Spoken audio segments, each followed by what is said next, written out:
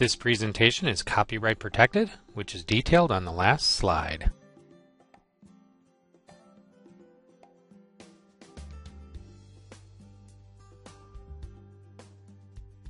We will now demonstrate the control circuit of the isolation module electrical system. The plow is currently disconnected.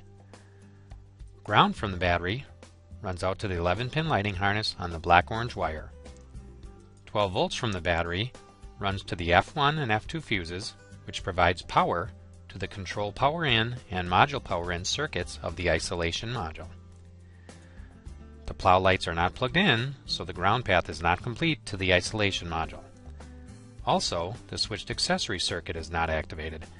Either of these two conditions will result in the cab control not getting power. The plow is now connected, and the 11-pin headlamp harness is plugged in, which completes the ground path to the isolation module on the black-orange wire. The switched accessory circuit is activated by turning on the keyed ignition. The isolation module transfers 12 volts from the F1 fuse to the cab control, illuminating the backlight, and the control is now ready to operate.